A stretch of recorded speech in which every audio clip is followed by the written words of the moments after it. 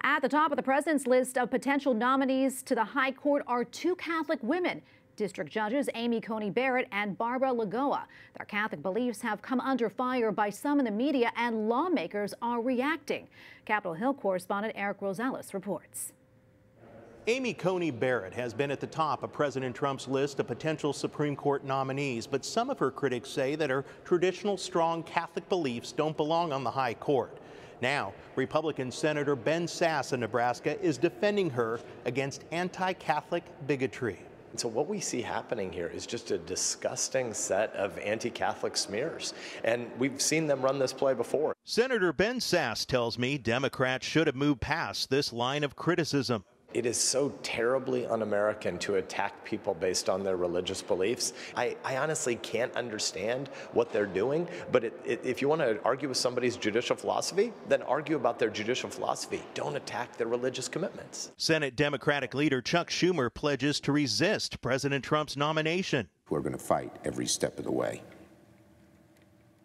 The stakes of this election, the stakes of this vacancy, concern no less than the future fundamental rights of the American people.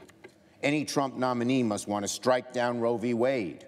Today in the House, Democratic leaders launched a proposal to, in their words, prevent presidential abuses.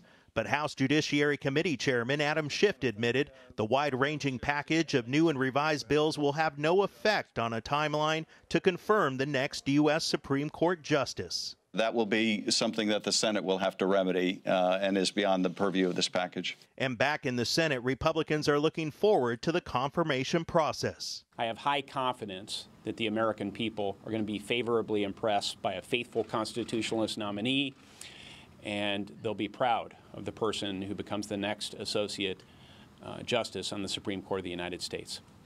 President Trump is expected to make his announcement on Saturday. His advisors say that the president's decision will also be based on whether or not the candidate can handle what is expected to be a fiery confirmation hearing.